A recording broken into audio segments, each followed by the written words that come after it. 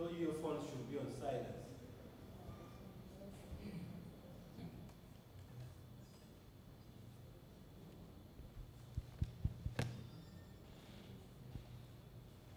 This is public organizational theory. It's a great morning to everyone. Hope everyone is great this morning. This is public organization theories, and we are told to form an organization. We came up with a charitable organization, and we got a name. This is All for Love Uganda, and we abbreviated it to AFLU. A-L-F-U. I'm going to take you through the introduction of our organization. And before we got up with our organization, we came up with a group of hearted people who felt love for Ugandans who are suffering outside there, and we felt need to come up with something that is going to provide something for that group of people. All for Life Uganda, or AFRO, is a non-governmental organization which came into existence in 2018 by a group of 5 good-hearted people. Its existence follows the lives of people living disadvantaged lives. It has its headquarters in Mukono district. The organization was formed to give hope to orphans, needy, disabled, and vulnerable children throughout the country. This is done through creating awareness on children's health, livelihood skills, and training members on issues concerning health in our communities. As our introduction says, we are dealing with the whole country, Ugandans. Our target, we are targeting Ugandans at large. We are not limited to a certain group of people, like maybe Mukono or Jinja only, those people. We are dealing with whoever we feel is supposed to be given in a hand of helping, and you a Ugandan, you have a problem, you're qualified.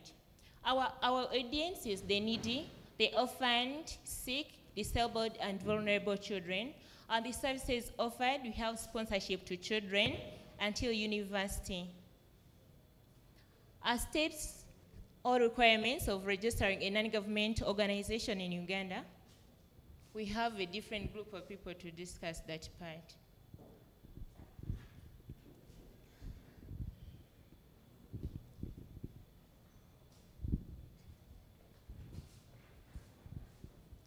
Thank you. My name is Nakirulaki Sarafina. I'm going to take you through the steps or the requirements of registering a non-government organization in Uganda. And I'm going to begin with a letter of recommendation written by the local council, the LC1 chairperson to say, the LC3 chairperson, and the resident district commissioner. They should each endorse their signatures and stamps. Before you start up with an organization, that's the first step you're going through. And then the next is the organization should have written the recommendation of 2 recommenders who should each write separately recommending the organization. Now, this one, you should have 2 people. 2 people. These are people of important positions, maybe, and these people should write different recommendation letters about the organization, so that when they present it to the Register of Companies, it gives them a go-ahead to register your company. The next one is the organization should have a work plan of its activities to be carried out for the first year of that term of operation, and have a budget as well. So in order for these people to allow your company to be registered, you should have a work plan displaying all those activities that you would like to carry out in your organization, and also a budget. You should have a budget attached to these activities. The next we have is the organization should have 2 copies of the constitution always, and should have a provision in its specific purposes of which the funds are to be utilized. So basically these 2 copies should not only be hard copy, but you should also have the soft copy. However much when you take your company to register, they may require you to carry with you 2 hard copy constitutions of your organization. The next one is the NGO should have an organizational chart showing its leadership. they can't register your organization if you don't have an organization structure. In other words, how will you be able to execute your duties if you don't have people taking each role in your organization? So every person should have a role, and the hierarchy should be from the top to the bottom.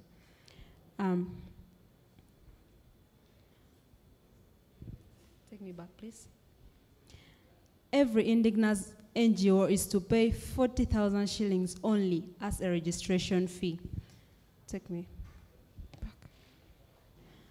And the next one is every organization is to fill Form A, which should be duly completed and signed by at least 2 promoters. These promoters are the owners of the organization. And this Form A involves the name of the organization, the amount of money that you pay to register the organization. You can research more about that form. You can see what is involved in it. The organization should bring all its application papers on spring manila cover. This is the most formal cover you can ever use. It is a manila, not this hard box paper. And then the cover file should have the name of the organization printed in capital letters, the address and telephone contacts, in case you are required to clear before the NGO board. The next person can come and take you through the rest. Thank you.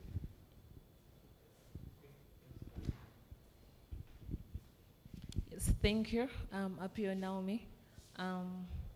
The organization should write a letter to the Secretary NGO board specifying the area of the operation. Here, you have to write a letter like showing the place you're going to have the organization carrying its activities, like the place, and then you make sure that it's a visible, physical place. Like, because we talk about Mukono, that's where we're going to schedule our place. Every organization should reserve its name with the Registrar General's office at the Ministry of Justice. This is to make sure that no organization will use your name, and the name of the organization is free to be used by you. Like, I could call this a copyright, where no one has to use the name of the organization you've come up with, and you have a right to sue the organization that copies your name. If an organization has a foreigner working with it, it should read Section 13 of the Non-Governmental Act 2006 and the relevant regulations. Okay, like if you have a foreigner who wants to work within your organization, you can ask that person to portray their papers. We talk about the passports and then the visa that lets them into the country. The NGO board sits once every month. Any registering NGO should expect its certificate of incorporation after a month of lodging its papers, but it's not a guarantee. Like, for any organization to take place, you must have the certificate of incorporation that allows you to carry out the activities of an organization. All lawyers, consultants are advised to come with at least one of the officials of the organization being presented.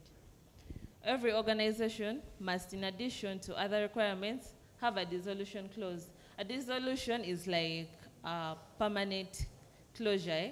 Like, okay, dissolution clause is when we decide when the organization is going to close, then what are you going to do with the assets? Are you going to distribute them to the members of the board, or you're going to give them out to someone else? When an organization closes down, the NGO board should be informed. Here, let's say that people within the organization that are governing the organization will have to let the board know that the organization has come to an end. So thank you. And I have my colleague. Okay, I'm going to continue with the introduction. The next one. Just come and read.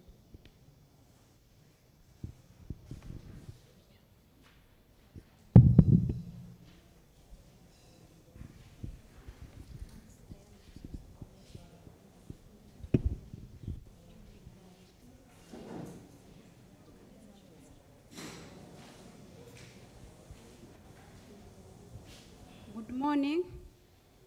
My name is Nasirumbi Juliet. We have the structure. We have the board of directors. And the board of directors are the one who formed the organization. Under the board of directors, we have the executive directors. Then the advisors. Under the executive directors, we have the administrative manager, the communication manager, the program manager. Then under the ones I've mentioned, we have the finance officer, the public relations, then the project assistant. We have the membership coordinator, the training officer, and the consultants and field staff.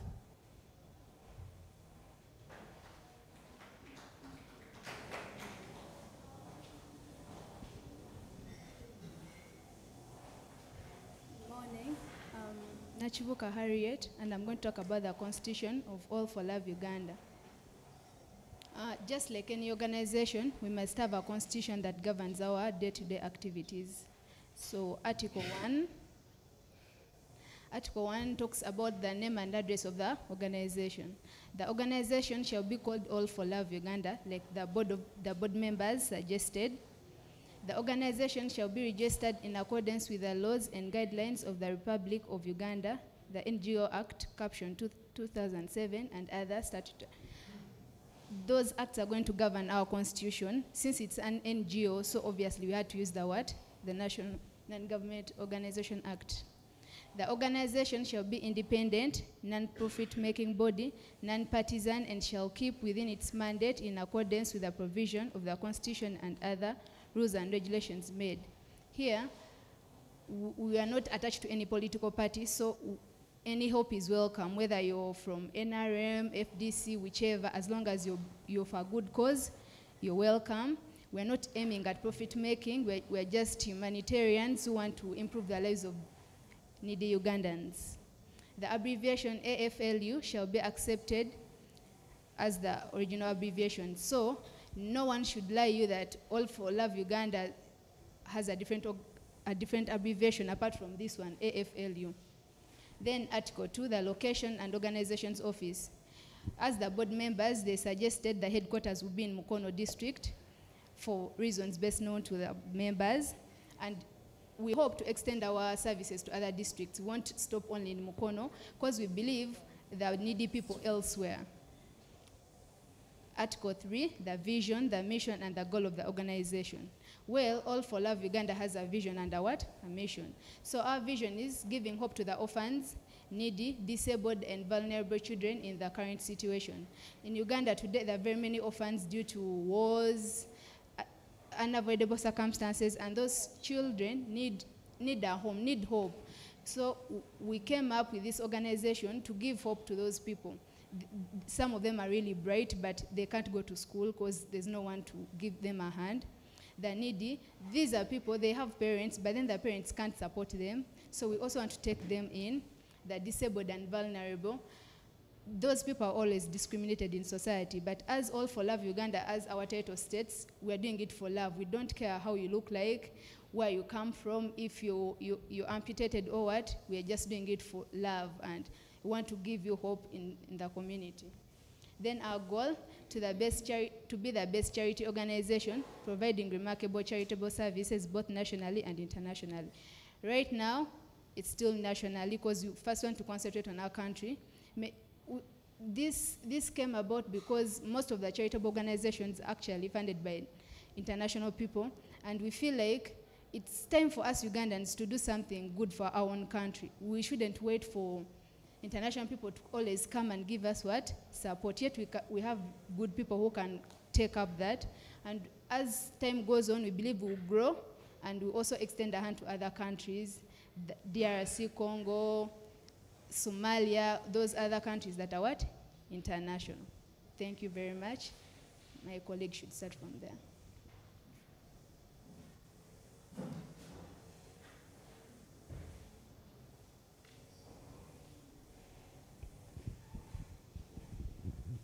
Good morning.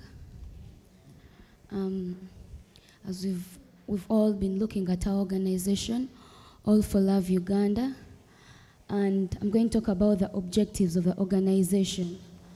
Our objectives specifically, our organization was looking at having a tremendous generation to come. So we were looking basically, generally, our aim was to bring that young generation to come and, be a strong generation that is going to, support our country and be able to stand. Even though we are not there, they will still enable our country to carry on and be able to remain as it is, to be modernized. So we were looking at to create awareness among children in communities on matters concerning health, children's health, basically through reaching out to communities like within Mukono, telling them how basically, though they are vulnerable and needy, but how can they maintain themselves?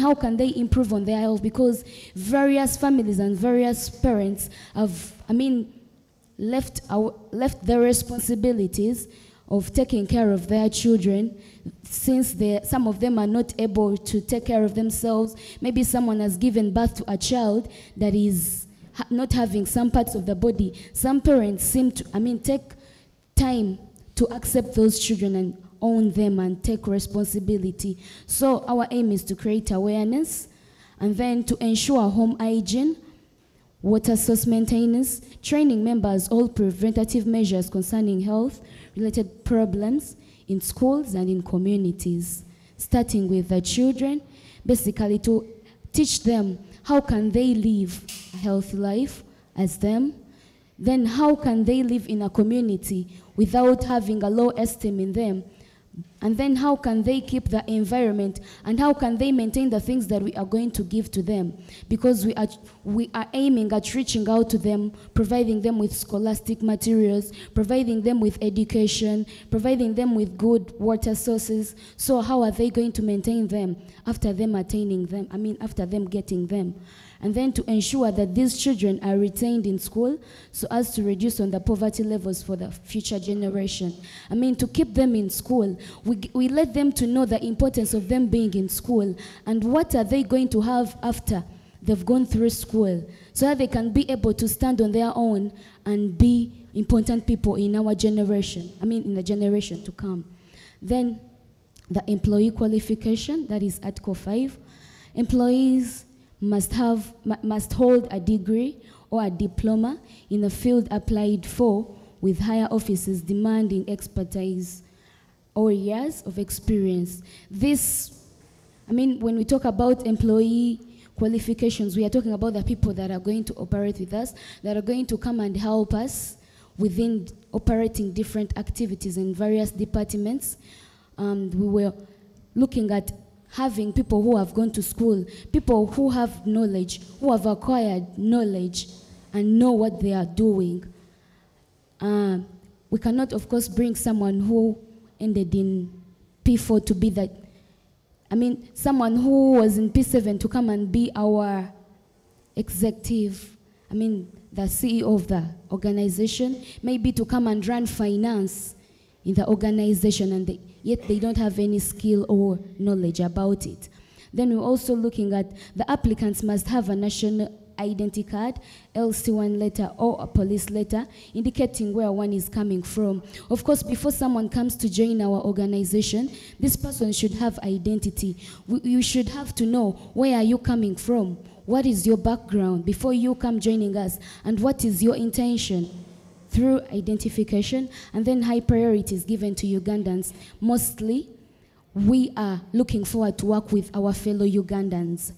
And then Article 6, management and structure. AFLU shall give the following membership. In our structure, as it has been read earlier, in the structure we have the board, we have the management team, the professional staff, and the support staff. And please take me. The functions of those people, the board, the functions and the powers of the board, it shall be the supreme body of the organization. It shall be responsible for reviewing and passing policies in the organization in case the policies have been formulated. For they are the ones to approve a policy to start working within the organization.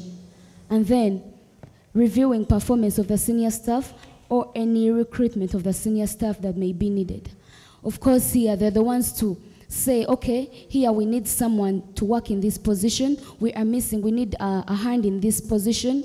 So they are the ones to take us through and also evaluate the performance of the existing employees within the organization. And then they are to mobilize the resources on the behalf of the institution.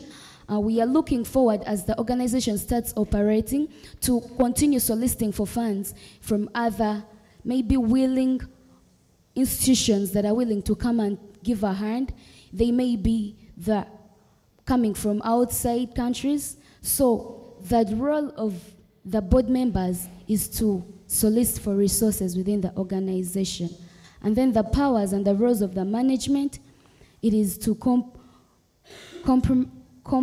it comprises of the heads, departments, program, and shall take the role of directing, managing, decision-making, and policy implementation, then reporting all the affairs of the organization.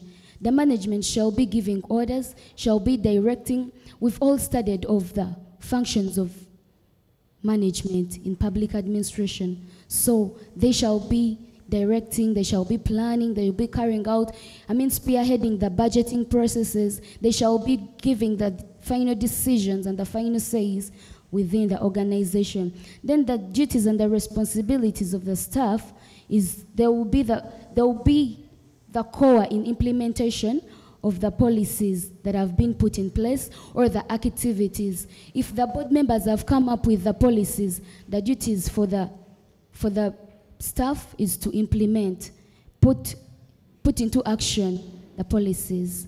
Let me welcome my colleague to come and continue from there.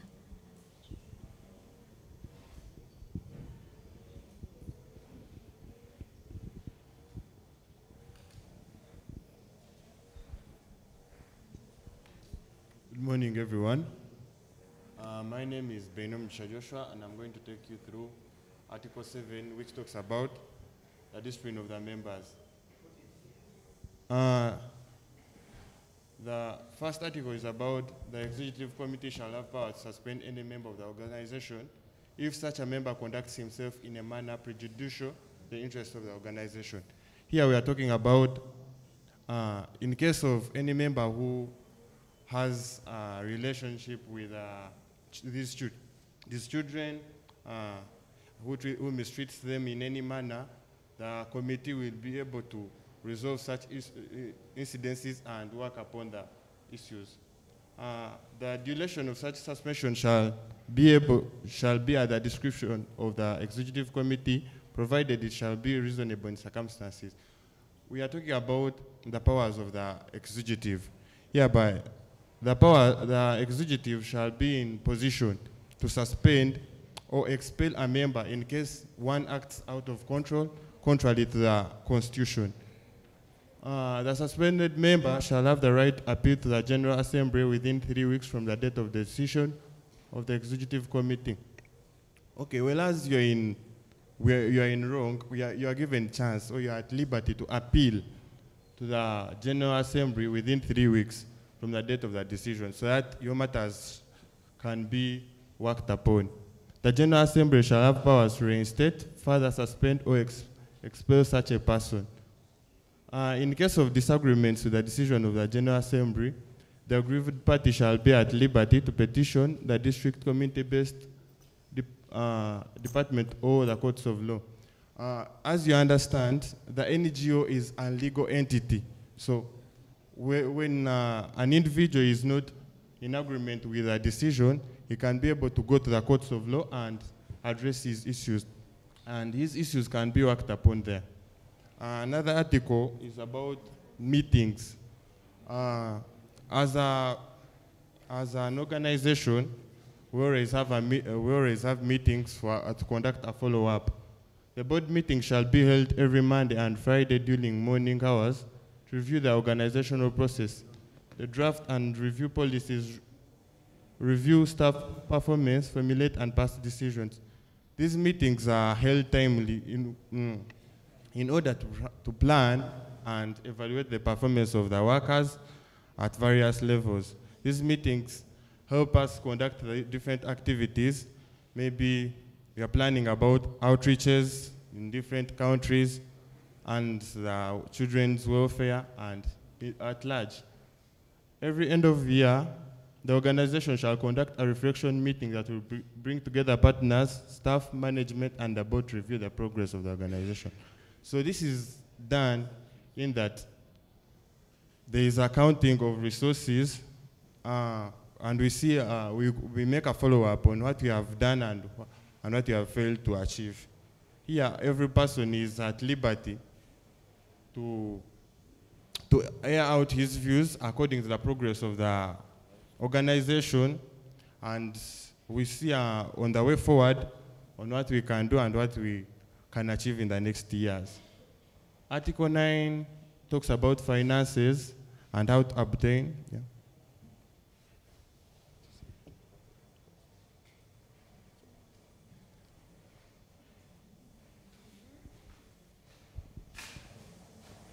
Good morning. My name is Nandaula Shakila. I'm going to talk about finances and how to obtain money.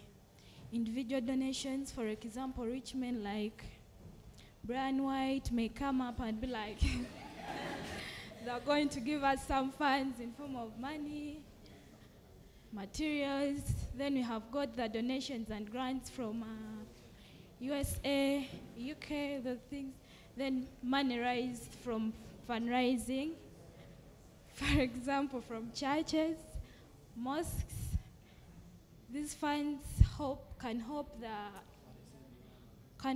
us provide these kids with needful materials like scholastic materials like pens, books, how it will be spent, offering scholarship to these students. For example, we shall offer them with free education, provide them with scholastic materials like pens, books, then building orphanages, extending medical care to the needy at a free charge. Who is responsible for overseeing the budget? The programs manager, the finance manager, financial year.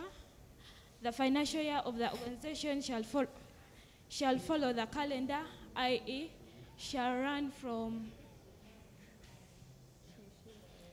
Then you have got the banking. The organization shall have the operate bank accounts in lawful and licensed institution banks as determined by the board members. For example, this can be in the Stanbic Bank. Then the organization management through finance department shall manage the funds of the organization through constant approval and recommendations of the board, the head of the organization, the director of finance, and the finance office shall be principal signatories for the accounts.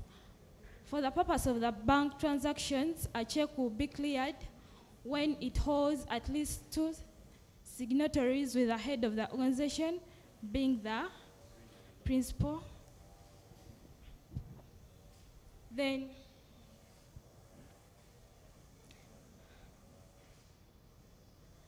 I'm going to talk about Article 10, the seal. The organization shall have an official seal that shall bear its logo and shall be kept by the secretary.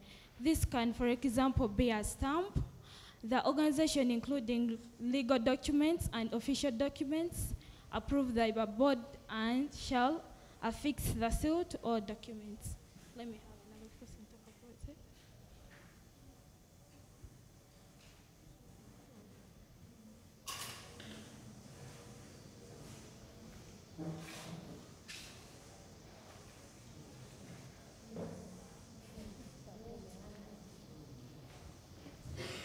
So I'm going to talk about amendment of the Constitution.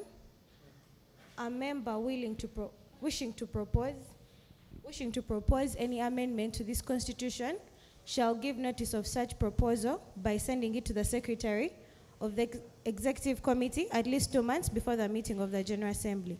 That one is self-explanatory. On receipt of such proposal, the Secretary shall circulate copies of the same to all members. That means all members should be on board. Then an amendment shall be affected by a majority vote of 2/3 of members present but entitled to vote. Then Article 12, which is the dissolution. A notice of the intention to dissolve the organization shall be served to the board that shall later notify all the relevant partners 4 months before the meeting at which it is proposed to move the motion. Then the property of the organization shall be passed on to any charity organization with similar aspirations to those of All for Love Uganda at the time of dissolution. Yeah. So our organization, All for Love, looked up to the Lutheran World Federation to come up with our constitution. The Lutheran World Federation was founded originally after World War II, but in Uganda it said in 1967. Me and Petronella and the rest of the group we had the chance to talk to one of the workers in the Lutheran World Federation. He told us originally their aim was to help vulnerable people, which is the same thing our organization is trying to do. Then now they major with refugees. They have an interesting number of refugee camps in Uganda, about 4. And yeah, they have set up schools. Of course, their headquarters is the Ecumenical Center in Geneva, Switzerland. Of course, our structure is also based on theirs. The Lutheran World Federation in Uganda, they get their aid from churches because they are a church-founded organization. They get their aid from like the Danish church, the Finnish church, and Alka Church America. And also from the UN because they are an affiliate, like they work for the UN. And so Petronella is going to finish.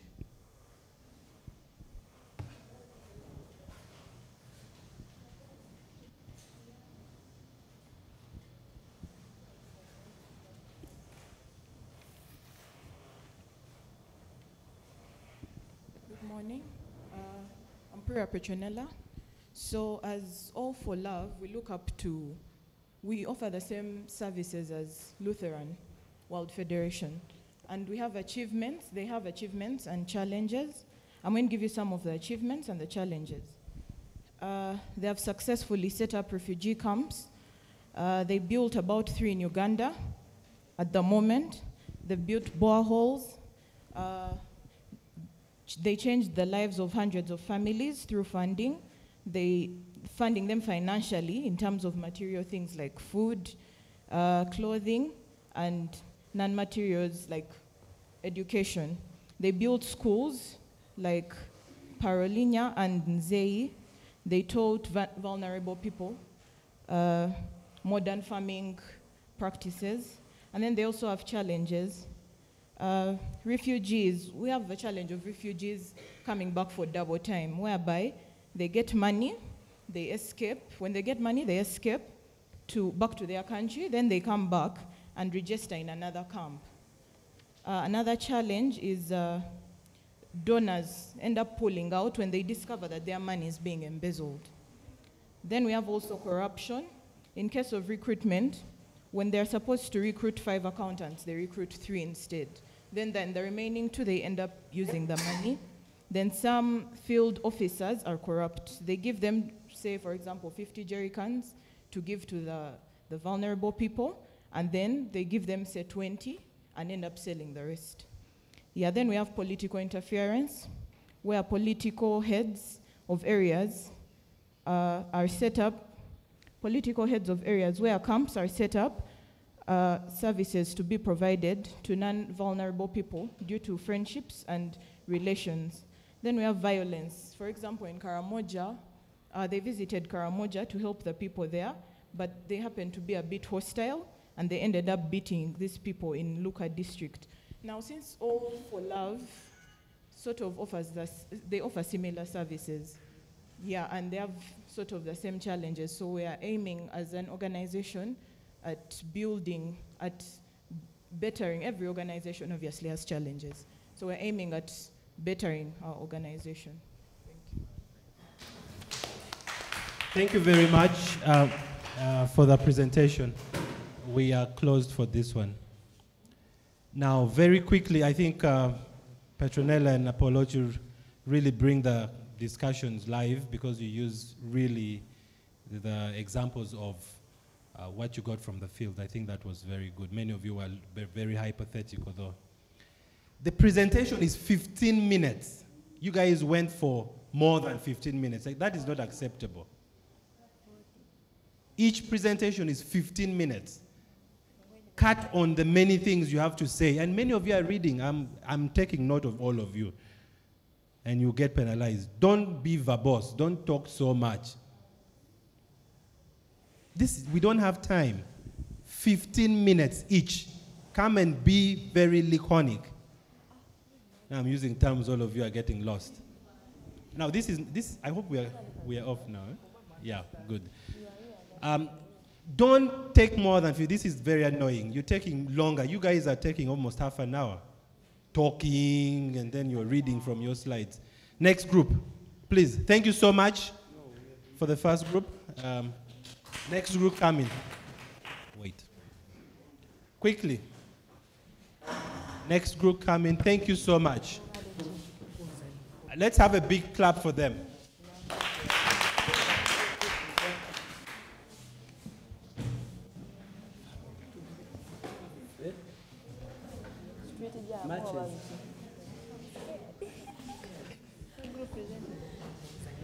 All right. Where you wrote it? We saw it. You should remember we are on, we are live. Everything you're doing here is being recorded, so let's be very organized.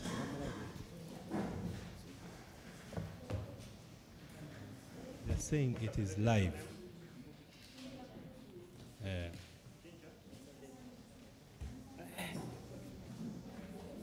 Not to go to your own. Just have to start.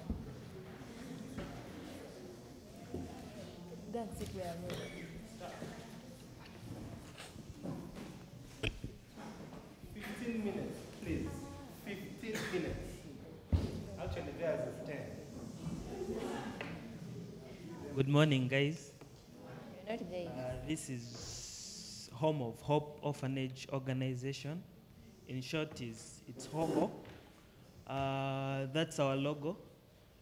The house structure is showing the way we are supporting the kids, and that structure down there, like a human being, it's like a tree. We are the tree. Our group, it's like the tree, and those are like leaves, and we are supporting the children. And our background, we are a non-profitable organization formed in 2015, located along E-Towers. In 2018, Home of Hope Orphanage organization grew once again as it faced a critical need for additional shelter, space for children fleeing from the street life. Our vision for every child, our prayer for every heart.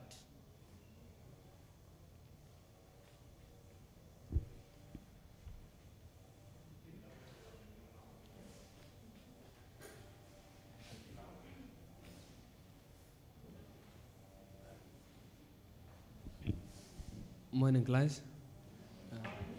Peter Tayal.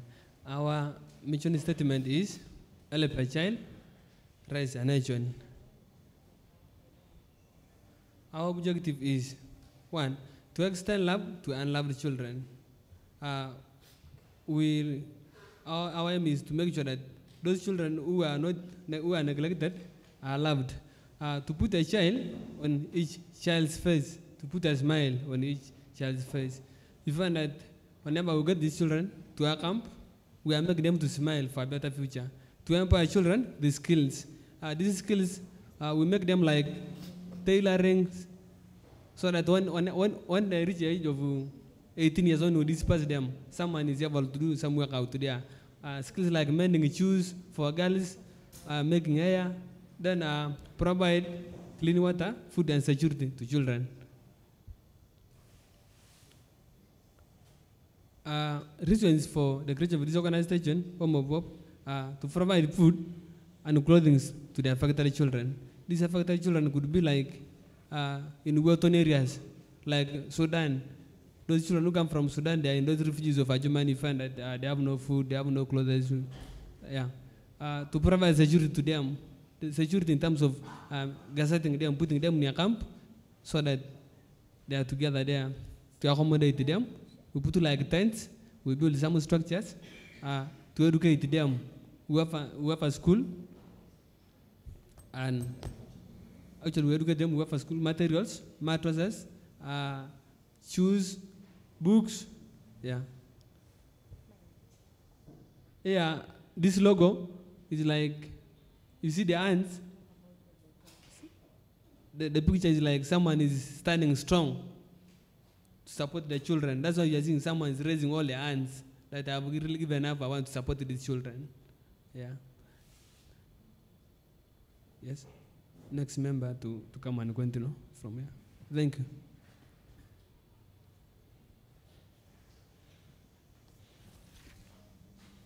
Good morning to you all.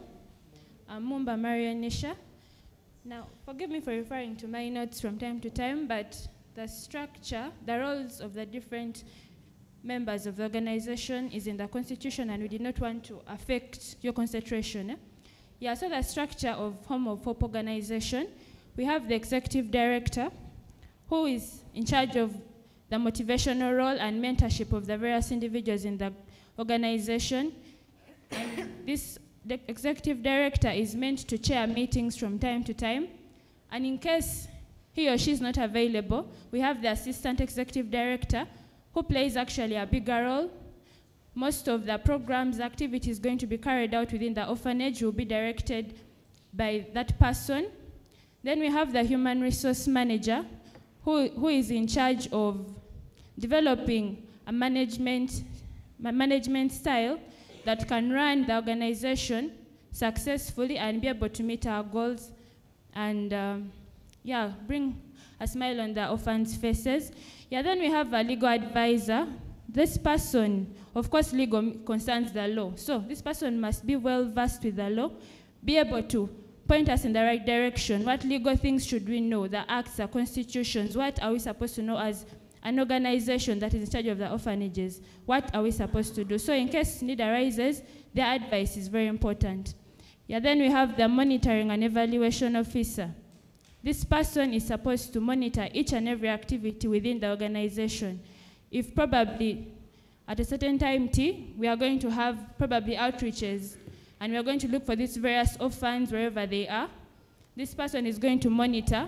How did the activity go? How was it? Was it successful? Did this and this go well? Those kind of things. Yeah. Then we have the coordinator. Of course, we shall be based in a particular location, but we may have branches in the near future.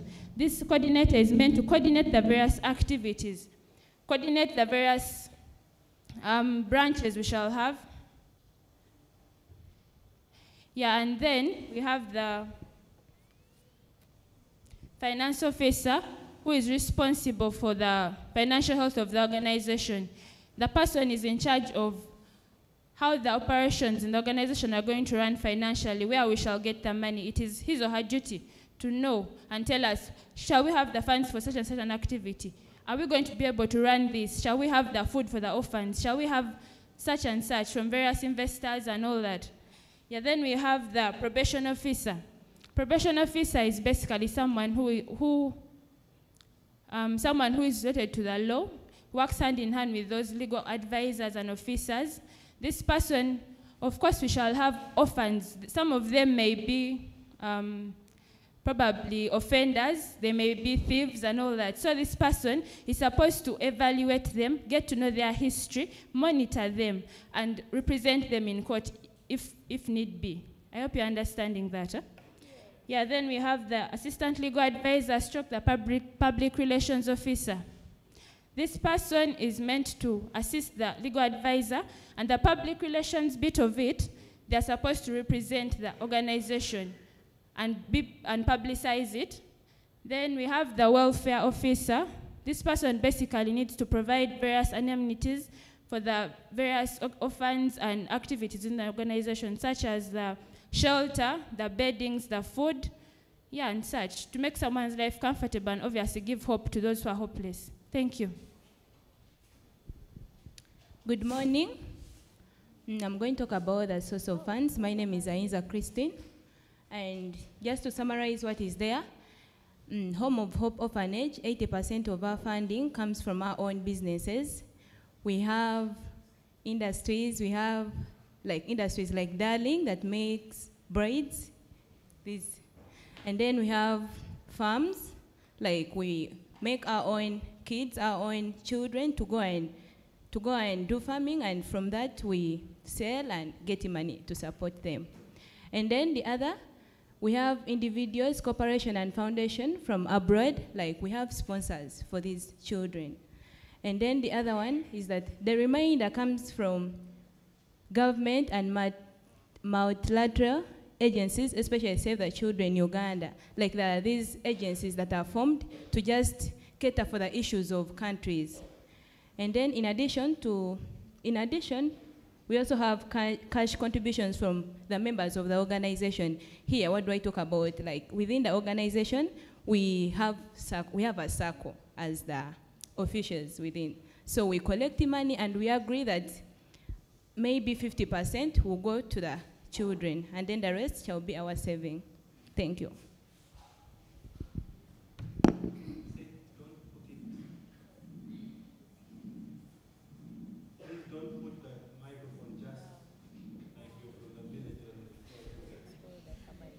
Good morning, members. Good morning. By names of Daniel Eboyu. I'm from Home of Hope organization. So these are the following activities we're offering. Training children and empowering them with skills. Like we get to know the children. We get to know the skills they're well versed with. Maybe like those who have talents. Talk about maybe like soccer. However, also other skills like maybe tailoring or computer skills. So we come to them. We get to know their skills, and we come and see how to impact like how they can achieve that. Then the next is educating them, probably like sponsoring them with their education in schools around, or maybe different institutions. Then renovation of old facilities to provide shelter, probably like we get to know like those living in like houses that are doing so bad that need renovation, maybe like the roofs. So we come and renovate them so that to make their lives better. Then community outreach, we come out to the community and get to know their problems and see how we can solve them up. Then campaigns on abuse of children's rights. Like we get to know the children's rights and talk about it and see how to, like solve them up. Thank you very much.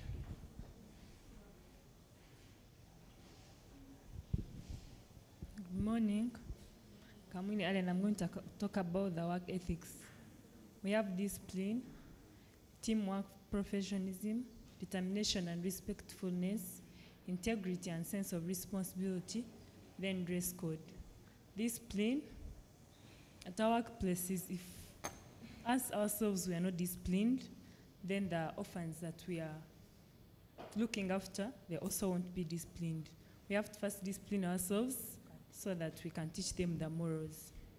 Then teamwork and professionalism. We have to work together, hand in hand, cooperate, and be united. Then determination and respectfulness. We have to respect ourselves, and before that, I have to respect myself so that other people can respect me, so that even when we bring in the orphans, they can also respect us and see what we are telling them. Then integrity and sense of responsibility. We have to take our responsibilities. We have to know what to do according to our professionalism. Then dress code, we have to be decent so that they can also follow us.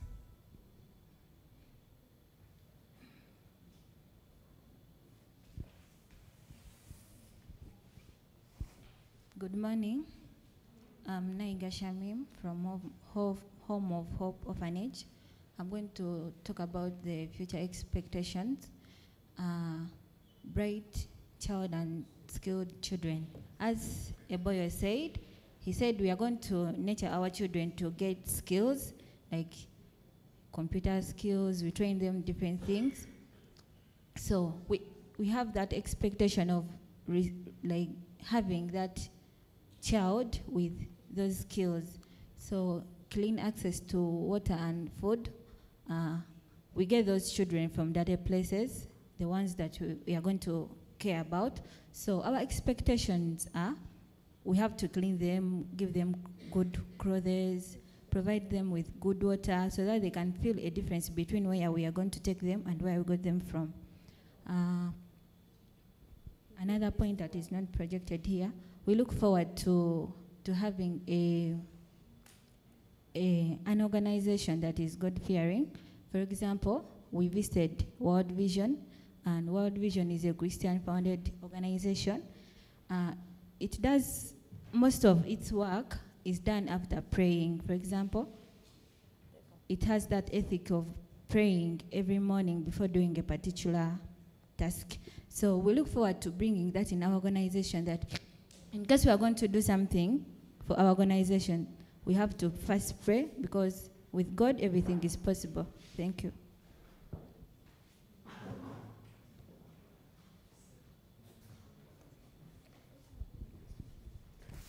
Good morning. So I'm speaking about how an NGO is registered and giving an overview about the Home of Hope organization and some of the goals that that the Home of Hope is having, like to provide better living standards for the children within the country, Uganda, to improve talents, to help get knowledge for the children to be job creators and not job seekers. Some of the organizations that we associate with are Save Children Uganda and some other organizations together with the Catholic Church. So how an NGO is registered. So basing on the Non-Governmental Act 113, amended in 2006, which governs the registration, management, and governance of the organization, they are regulated like what is needed to register an NGO. There must be a recommendation letter written by the LC1 chairperson. The organization should have written 2 sureties or recommenders. So these recommenders are people who are accepting the organization to operate. The organization should have a work plan of the activities to be carried out for that particular year that they have started, and this should also have a budget in it. The organization should have 2 copies of the Constitution and a provision of its specifying the purposes for which the funds are to be utilized. The organization should also have an organizational chart. Let me complete. So I think you've been taken through how organization is registered, and I can conclude by saying,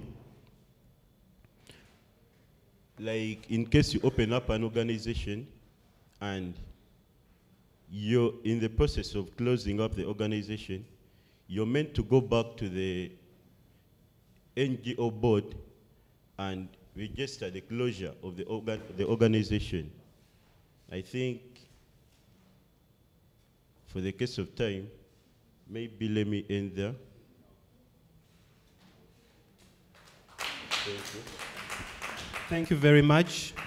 You are a bit... I just wanted to say that we are live. Let's have the next group come in. You can just search on YouTube and say e-learning, and then you'll see yourselves live. So we are live on YouTube. May we have the next group, please? Let's clap for them. Let's clap for them.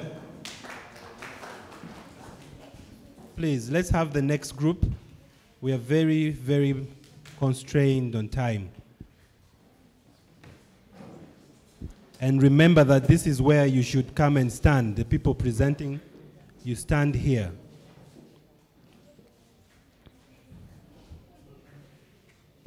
We have only 10 minutes. Okay?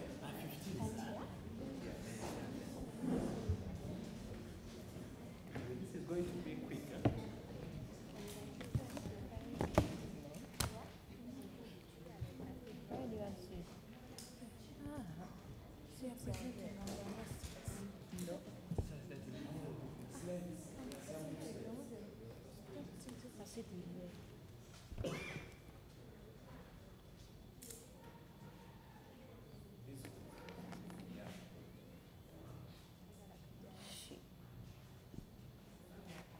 Good morning, everyone.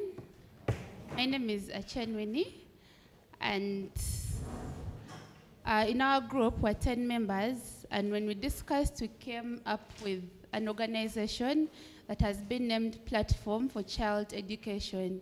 The main reason why we came up with that, because we realized that the children are the future. And then, like, according to the U-Boss, we realized that over every year, 1.8 million children enroll for education, but not all of them are able to complete. At some point in life, they drop out, some of them become orphans, others, their parents cannot afford various reasons, so they drop out. So we came up with Platform for Child Education that was established in September 2018. That is approximately 1.5 months ago. And it's an alliance of diverse self-governing voluntary organization, which is non-governmental. We are mainly on a voluntary basis, and we work together with a civil society in Uganda to come together to the common pursuit of the right education for the disadvantaged children.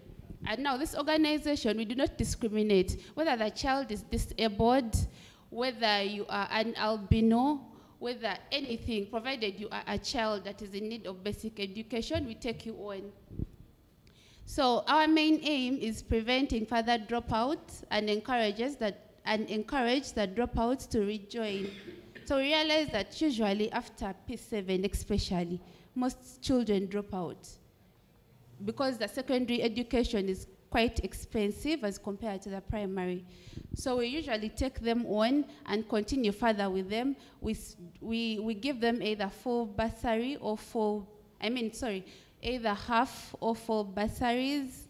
Then the ones who can afford school fees, we provide them with all the basic needs in terms of the scholastics like books, pens. Then for the girls, there are some girls who can't afford sanitary towels. And because of that, they drop out of school. So our organization is able to provide them with that, so that there's no excuse. Let me invite my colleague Bana to come and continue with the motto and the vision.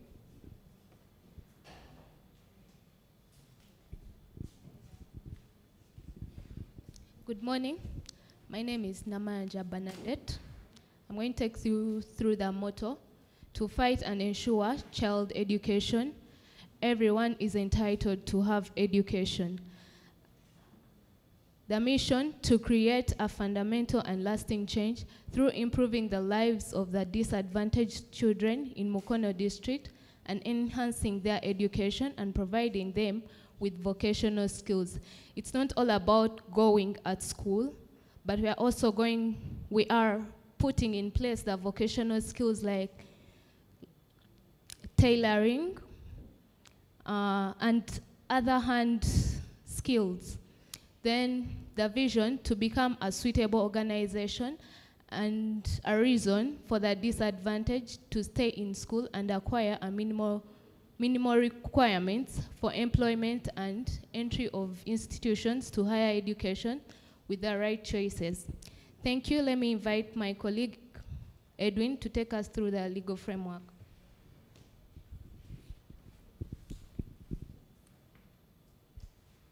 Good morning, class. My name is Bitambara Edwin. I'm going to take you through the legal framework for Platform for Child Education. It says Platform for Child Education is primarily governed by the NGOs Registration Act, CAP 113 of the 1998, which was amended by the NGO Act recently in 2006 by the Parliament of Uganda. I'll rush briefly to the Constitution. I think this is not a slide I'm going to discuss now. No.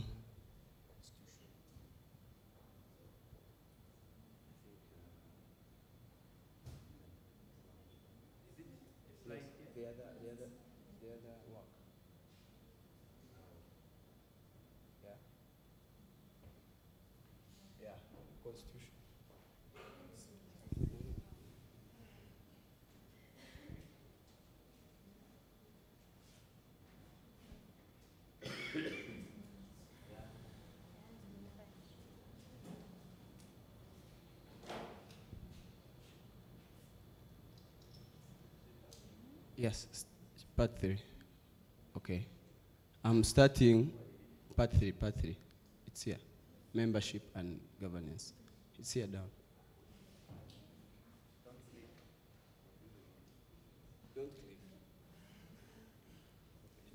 We are going on membership and governance. Chapter 3. It's here. Okay. Membership and governance within the agency, Platform for Child Education.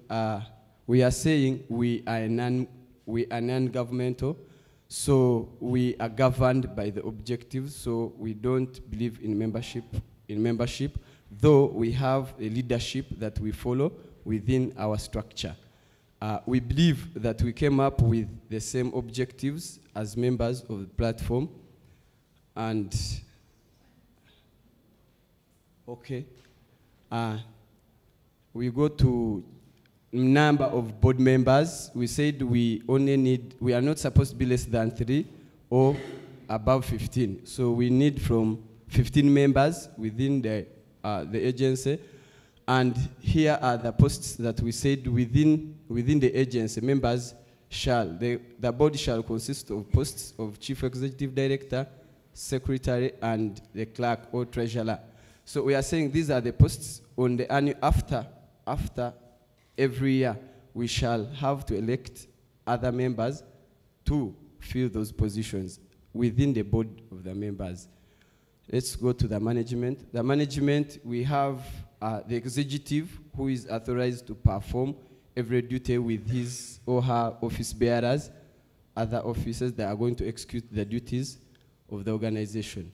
So we are saying alternates as number 15, article number 15. Alternates, this means that in case if you want to represent on the board meeting or to be represented, it means that you're going to ask a board member to represent you, but through a request, and that person is given 2 chances in case we are electing or appointing any member on the board.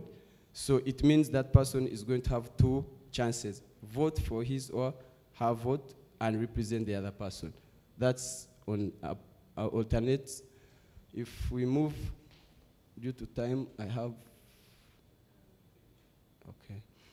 Okay, let's close by the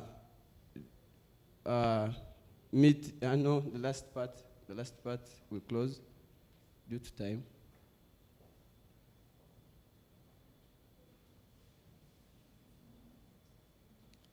The disclosure, let's talk about disclosure of the organization. We said, according to our interests and objectives or goals, we say if we are to close, we are going to sell off our property or to donate this property to the similar organizations that have the same objectives and the goals of platform before we close off. Or if we sell, this money will be transferred to maybe other agencies or charitable homes or any other members that are having the same objectives and goals. As platform, we are saying we believe that every foundation of the state, its child is education. Thank you so much. That's what we had for you people.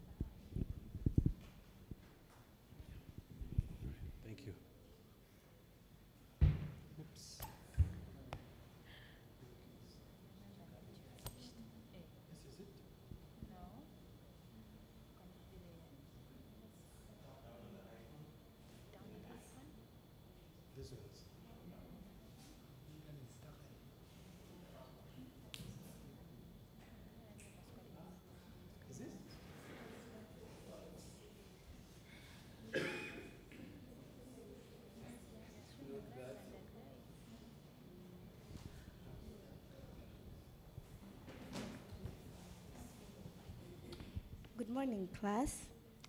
My name is Mirembe Claire, and I'm part of Platform for Child Education. I'm going to talk about the facts. So according to statistics by Uganda Bureau of Statistics in 2016-2017, approximately 1.8 pupils enroll for primary education, but only about 0.5 of them acquire the PLE certificate. So where do the rest go? So it should be noted that some don't even get to attain any level of education. So for this reason, we felt concerned to start up our organization. So why the rampant school dropouts? Like, why are there so many school dropouts? Child labor. Some children at a young age involved in child labor, for example, they work in like quarries, and do you know quarries, like whereby they're told to mine like rocks, like crush the rocks, and then death of parents or guardians. Yeah, I'm an example. I lost my dad when I was 4, but thank God I'm in school. Then ignorance of adults in some families. They don't know the importance of education. Increased divorce. By the way, divorce is very dangerous. Like when parents break up, sometimes the children drop out of school because they're tortured psychologically. And then, yeah. Marvin will continue from there.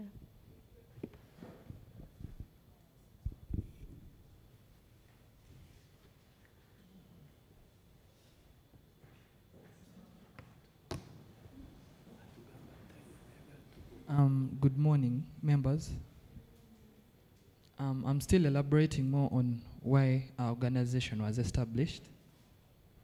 I'm going to be so brief. The first point is to fight poverty. Most of you know what's fighting poverty. We are going to,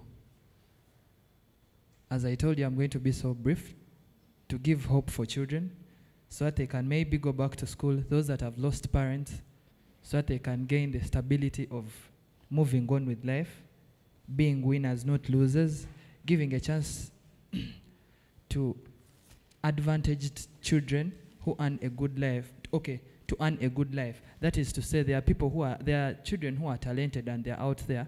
They need a push, a go ahead, and you're ready to push them in any way or the other. There are people who are talented. You've seen street children on the streets of Kampala doing art, gaining art pictures and all that. So we are ready to boost them up. Yep. Let me call upon Fortunate for the goals and objectives. Thank you.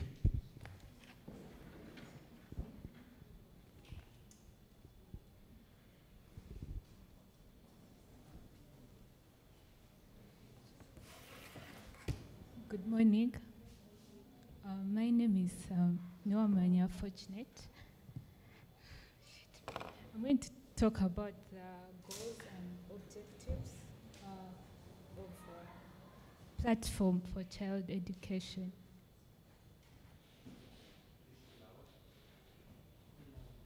I'm going to talk about goals and objectives for Platform for Child Education.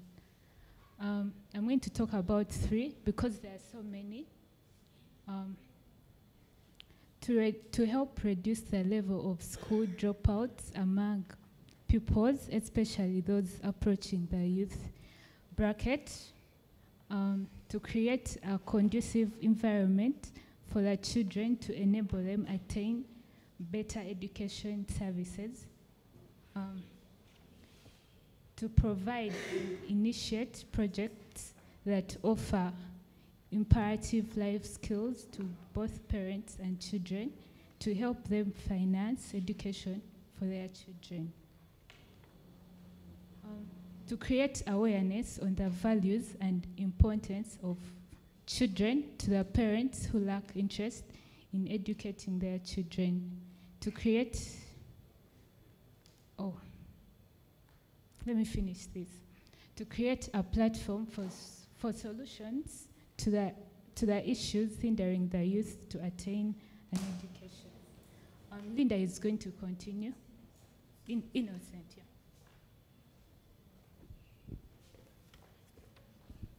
yeah. It's a good morning to you all. I'm Innocent, yes, sir. And I'm going to pass you through the principles, please. These are some of the principles of platform for child education. First of all, is the professionalism, and the second one is commitment, and the third is non-violent conflict resolution, and the fourth is teamwork and team spirit. We need to work together to achieve a common goal. The fifth one is gender balance and gender sensitivity. So we put on board both the male and female. Confidentiality, what is shared amongst us remains with us only. And the sixth one is racial and religious neutrality. We don't base on which gender, which race, which religion, but we serve all. And the eighth one is accountability. And I'm calling upon Linda to pass us through the core values of Platform for Child Education. Thank you very much.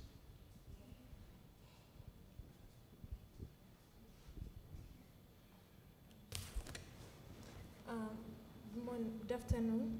My name is Ankunda Linda, and I'm going to talk about the core values of Platform for Child Education. Creativity and innovation. Here, when we talk about creativity, we mean like let's come up with new things, and with innovation, we're talking about let's come up with new ideas, new methods and solutions to the problems on ground. Then transparency and honesty. When we talk about transparency, we mean let's be easy to be seen through, let our actions speak for themselves. And with honesty, we talk about let's be straightforward and faithful. Then we have respect for human dignity.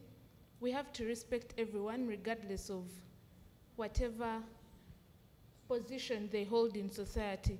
Whether you're poor or you're rich or you're needy, we respect you the same way. Then justice and equality. We should fight for justice. We should treat all people equally. We shouldn't accept bribes because the rich are coming up, then we ignore the poor that actually need our services. Then reliability. We should be able to be reliable. Like, let's be there all the time to provide these services that we are actually supposed to be providing to the poor. I'm going to call upon Gift.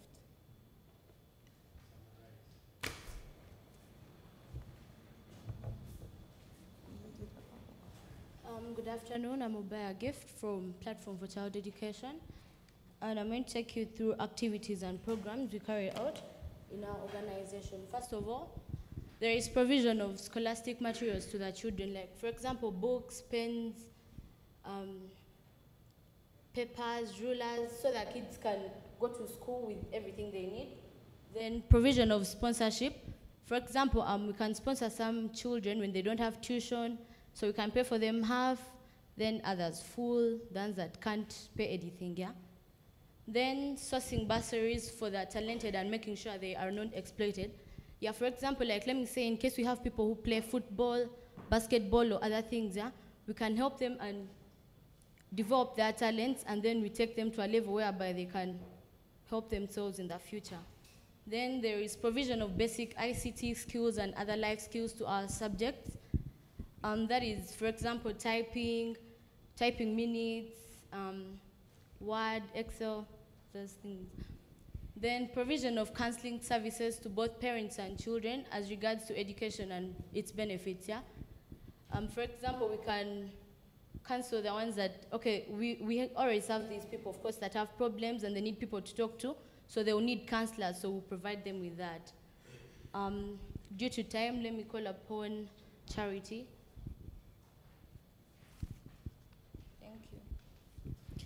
Good afternoon. I'm Charity Alina, going to talk about the sources of funds of PFCE. We expect to get grants and donations from sponsors and stakeholders. We have rich stakeholders like Brian White. We expect to get aid from the UNICEF that gives a fair chance to every child to study. Then from projects that we intend to do, like creativity, like they once talked about, maybe come up with things like how to charge phones using bicycles, etc. Then the Church of Uganda is also in partnership with us. They are to help us. These are the strategies that we are going to use to achieve our objectives and aims. I'll just summarize them because of time. Sensitization. We hope to organize community meetings to sensitize both the parents and children about the importance of education, then outreach to families, creating youth centers and partnering with the existing. Convening schools to schedule counseling and career guidance seminars. Sometimes students study, but they don't even know why they're in school or what they want to pursue at the end of it all. Then bridging the link between scholarship and bursary offering organizations to eligible persons. In conclusion, every child needs access to education regardless of where they live.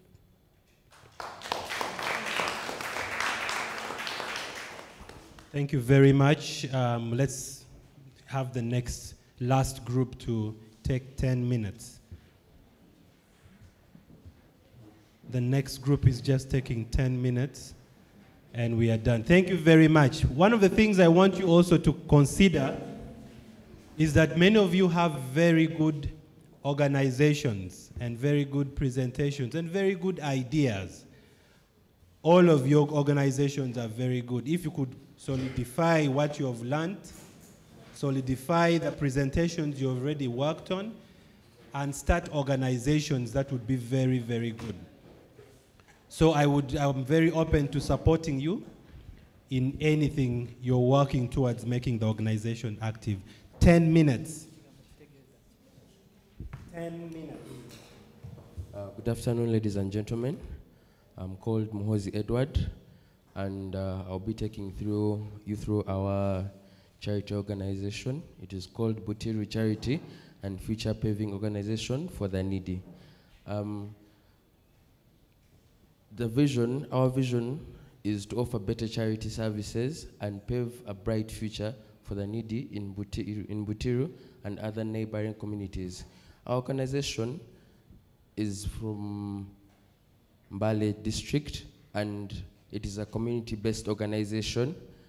We started partnering with the Butiru Town Board because since our organization is a community-based and we need to connect more with the community, so we decided to work with the leaders to generate a good partnership with the community.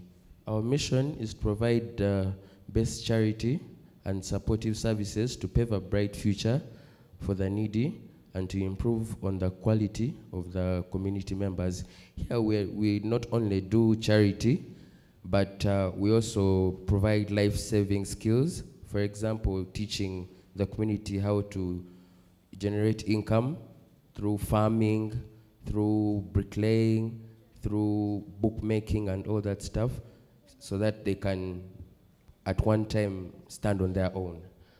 The objective of our organizations is to create a close relationship between the organization and the community of its operations to ensure sustainable development in the area. As I said at first, we are working with the Butiru Town Board in order to ensure that objective is fulfilled, to create self-employment projects to the beneficiaries of the organization. These are the children, the youth, and the elderly in the community. For example, community beautification, bricklaying, and all that stuff. Introduction. Our organization was founded by Wakoli Sam, who is the founder, and Muhozi Edward as the assistant director of the community-based organization. Our charity organization is community-based, as I said before, and we work with an estimated population of around 35 households and a population per square kilometer of around 150 persons. So our coverage of people is around 150. The organizational structure is as follows. It is headed by the Board of Trustees, including Wakoli Sam, the founder, and me, who's on the board. Then it's run by the president, him, and the vice president, me, and the executive, plus the financial associates and everything. How the community-based organization of Butiru Charity and Future Paving Organization was formed. It was registered as a CBO, community-based organization, and according to the Uganda Registry of Community-Based Organizations, there are certain steps that were taken. For example, registering with a non-government organization board. There were fees that were paid. For example, the 40,000 registration fee. We're going too fast. The first step is to go and get application forms. For example, Form A, and fill it as a non-government organization. Attach the required documents. For example, recommendation letters and all, valid national ID of the founders, and submit a fully fledged board, like board members and everything. A certificate of registration and incorporation is then issued on fulfillment of the conditions. For example, so that if the first step is done, they give us a certificate, and also in addition, they give us a permit to allow us carry out activities in the community. We also register with the district local government. So we also register with Mbale district local government. Then after the local district government gives us a permit or a certificate that allows us to carry out our activities on the grassroots. The requirement, the documents include a valid reservation of its name, Butiru Community, and 2 copies of the organizational constitution, which my colleague will discuss. The required documents include a work plan and a budget of the first year of the organization. On top of that, our funding comes from philanthropists. We also have grants and donations, and also we also work with the district board, because we do more of sensitization also. So not only do we need funding, but also we need to give awareness also. So that's why we work with the board also. As I said, the fees that are paid for the registration, we have for 20,000 registration. The permit is also 20,000, so the total is 40,000. If it's a foreign NGO, $100 for the registration. Then the permit is also 100, which makes it $200. Yeah. The validity, the permit issued in the first instance is valid for a period of 12 months, that is 1 year from the date of issuing. The permit is renewable in the first instance if it's valid for 3 years from the date of renewal, meaning that the renewal is 3 years, and the permit is given validity of 5 years. The process timing, there is no fixed time period within which the non-government organization board must take to review and decided upon registration, and there is still no fixed time period within which the district local government. Generally, the process is, self-explanatory, but our activities include funding, giving out bursaries to schools. We work with the schools, we renovate schools also.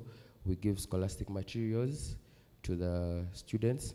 We also do community-based activities like teaching farming methods, giving out farming equipment, providing youth skills, and encouraging the community about health, sensitization, and all that stuff. So due to time, I'm going to invite my colleague to talk about the Constitution.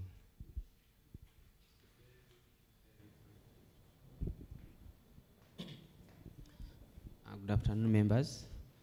I would like to appreciate my colleague Mohozi for the presentation.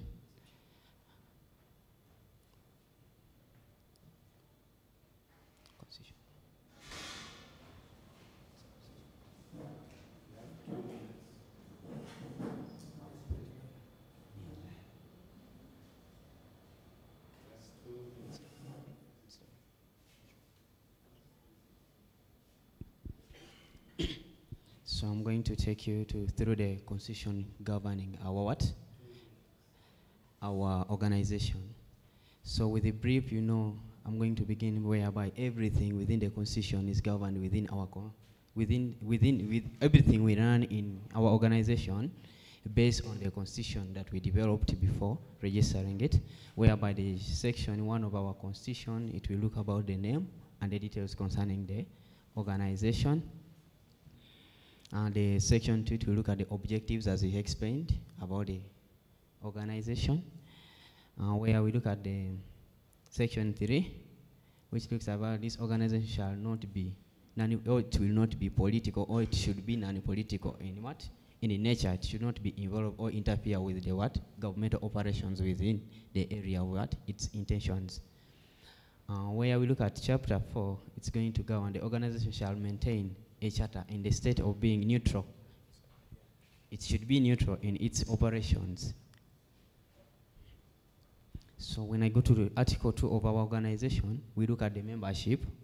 All persons interested in charity and paving a bright future for the needy in Butiru shall be eligible for membership subject to the approval of the board directors. Applicants must be willing to abide by the constitution and the bylaws, must maintain any interest in the activities of the organization, initiative or initial objectives within it. Then we go to the section 2 of our constitution. It looks at the officers. There shall be the following officers elected annually. That should be the president, the vice president, treasurer, recording secretary, and area supervisors for the organization.